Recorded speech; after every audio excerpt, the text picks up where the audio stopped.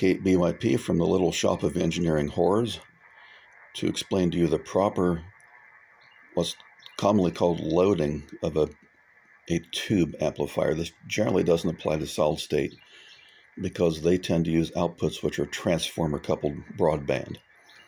But in old rigs like this, with the plate and load control, and that's a pi network.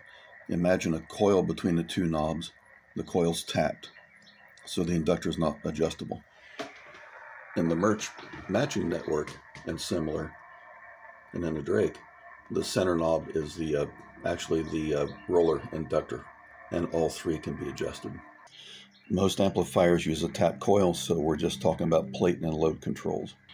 There was a ham of VK on the air a couple weeks ago, explaining with great confidence to his buddy how he had an 811 amp. I think he put 572s in it. He was underdriving it because it was overheating.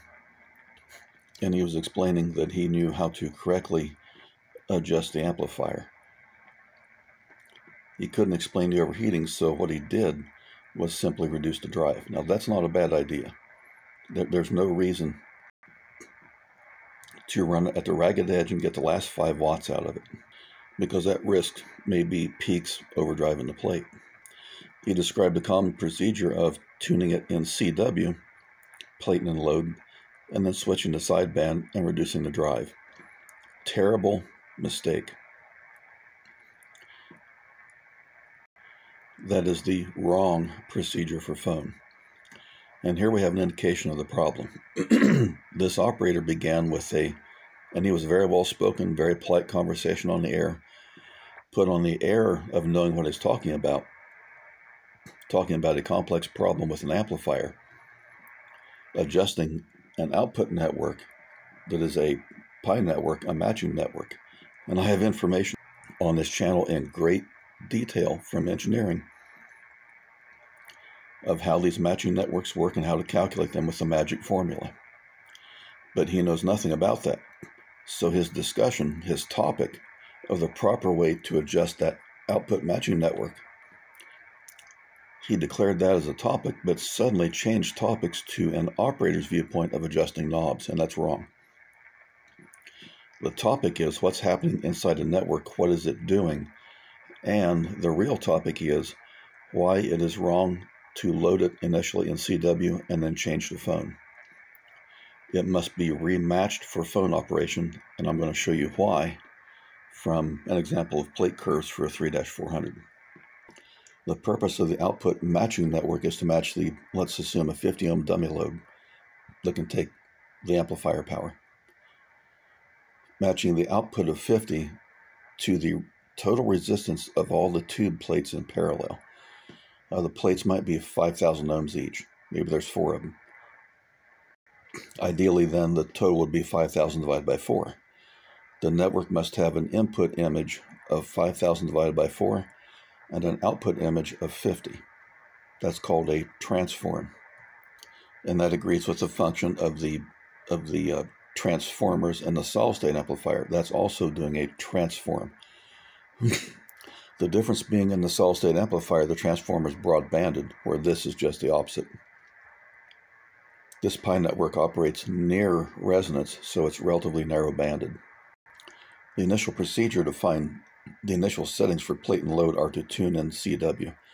And if you have experience, or if you'll read the instructions for the TR3, for example, you'll find that the procedure is not done and the matching is not correct until the drive is full. Starts off with a little bit of drive to set the RF tune to maximum, and then incrementally increase the transmitter gain there on the left while dipping the plate, incrementally increasing the load to reach a rated plate current. Critical. The rated plate current will not necessarily be reached, and the output matching network will not be correct, and the amplifier will not be efficient until A, the transmitter gain is correct, and B, the plate is dipped and the load is at the correct value to set the output. if we reduce the transmitter gain setting and change the drive, the output network will be mismatched, and it will, guaranteed, result in inefficient mismatched operation of the amplifier. And for the given drive setting, given that it's lower, so there's less total dissipation, the amplifier will be mismatched and overheating for that drive level. And that's what that BK ham was seeing. Although he reduced the drive, it's still overheating, and he had no clue why. That's because the output network is mismatched, because he effectively matched it for maximum gain in drive in CW and then switched to phone, which is a lower duty cycle emission. The sideband and AM drive into an amplifier might be half of the drive level on CW. And the situation on an oscilloscope is this. The top is the CW envelope looking at the individual cycles. And the overall envelope at a slow sweep rate would be the two lines. You can't see the cycles. That's 100% drive. That literally corresponds to setting the transmitter gain to the point where increasing the transmitter gain does not result in any more plate current. That's a maximum drive.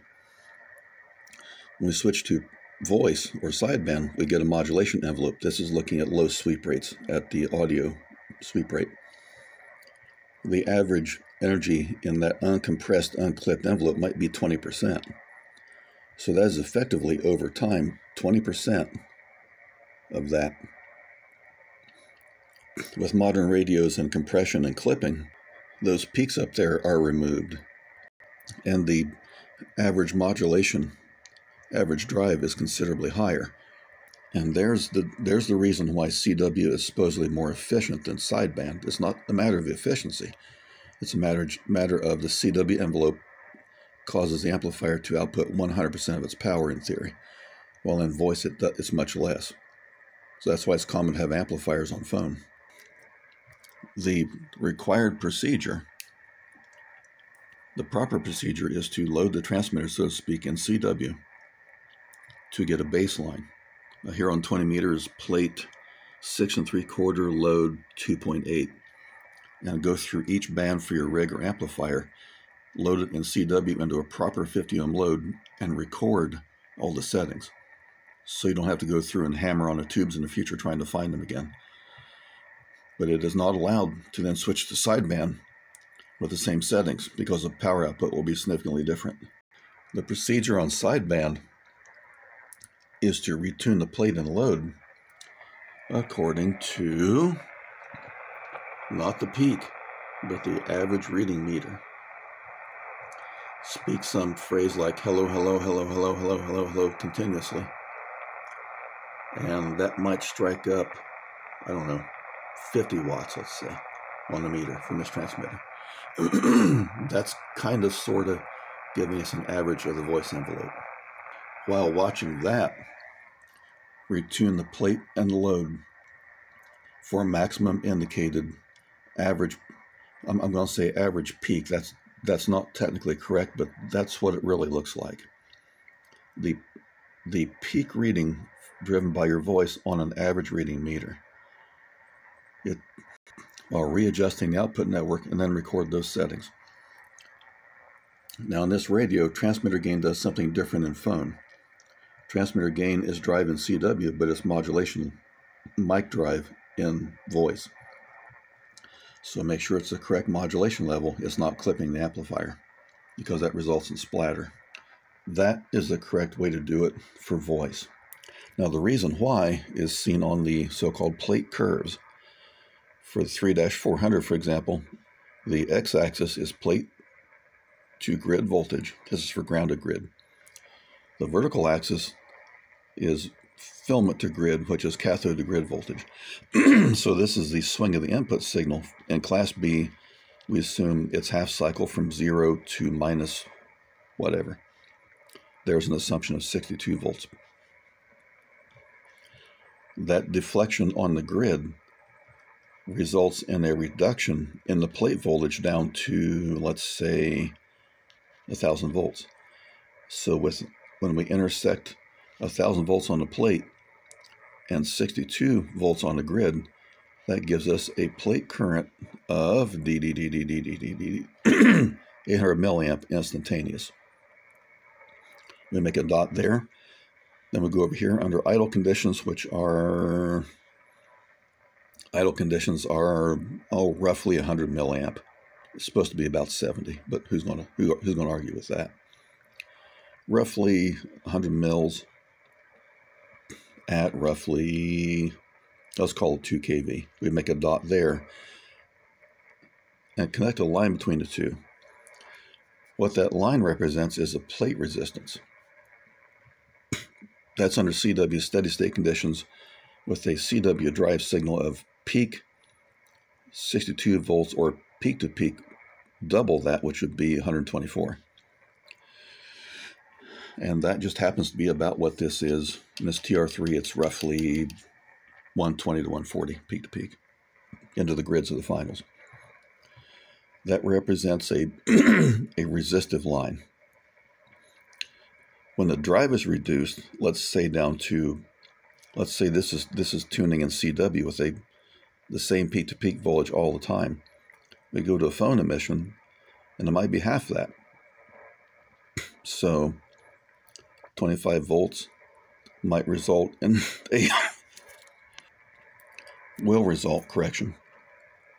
in a higher plate voltage, because the lower grid voltage is not driving the tube so far into conduction. And the idle is still where it is. So there'll be a different line with a different tilt, and that represents a different resistance. That means instead of the plates being 5,000 ohms, they might be 7,000.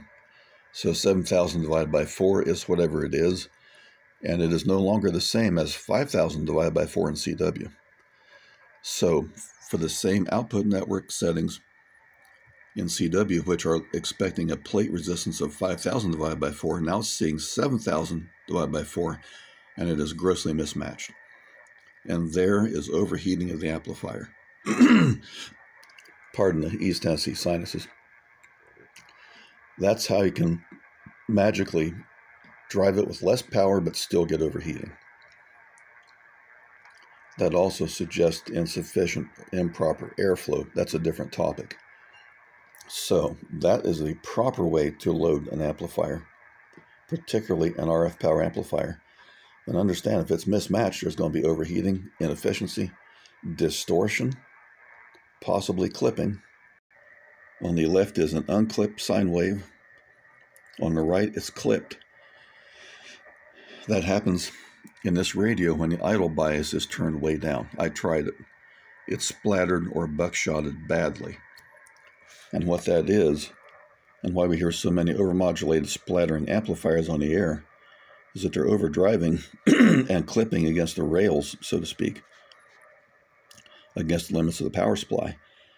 And when that function goes square, that's highly nonlinear. And nonlinear systems do frequency mixing and generate lots of frequency components, and that's the buckshot that occurs in spectrum. Like this, you'll get buckshots out here. You'll get spikes. They are not in the original modulation. So that makes another reason, another case for proper biasing and proper drive. So again, it is a wrong procedure to load that in CW and then switch to phone and call it good. So this is why being an operator is not good enough. This is why CB operators are not allowed to have power amplifiers. They know nothing about the proper way to operate and load them from the circuit, from the operating standpoint. All they do is push buttons. And this is a problem with so many hams that also have no technical knowledge. There are no code licensees and know nothing except how to turn knobs. And this is where these kind of gross mistakes come from. So there it is. Make your amplifier happy. Give it a long life. Load it correctly. KBYP.